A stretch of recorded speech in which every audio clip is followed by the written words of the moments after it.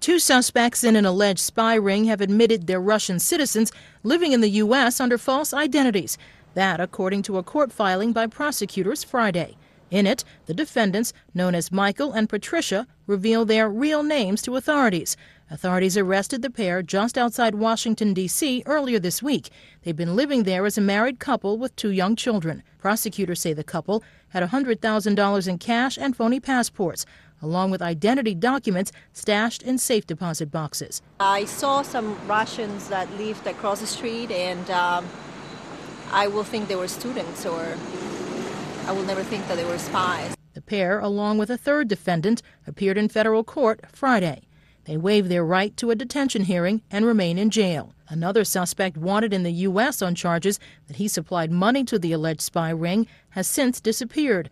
A court in Cyprus released Christopher Metsos on bail earlier this week.